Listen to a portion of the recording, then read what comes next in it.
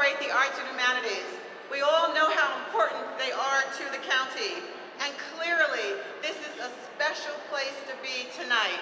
Montgomery County's First Lady, Catherine Leggett, welcomes local officials and residents to the annual Montgomery County Executives Ball in Bethesda. More than 700 people turned out for a night of food, dancing, and charity benefiting the arts in Montgomery County. The ball is in our county to raise up the visibility of arts and humanities. It represents the mosaic of our county.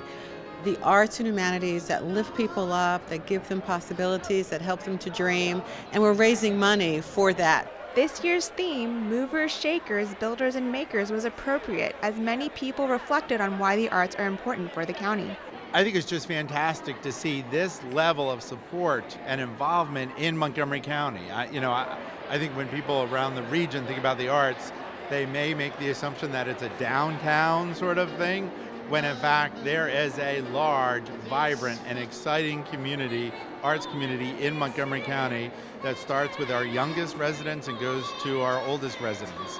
I think from the arts we can express ourselves, we can learn to appreciate ourselves, we can extend it to others, we can show our ingenuity, imagination, self-confidence. I think it's what holds a community together. If you enjoy a performance, if you hear some music, if you sit and relax, that's what the arts are for. Through a silent auction, raffles, and donations, organizers estimate that $150,000 was raised for the event. In Bethesda, I'm Maureen Chowdhury for MyMCMedia.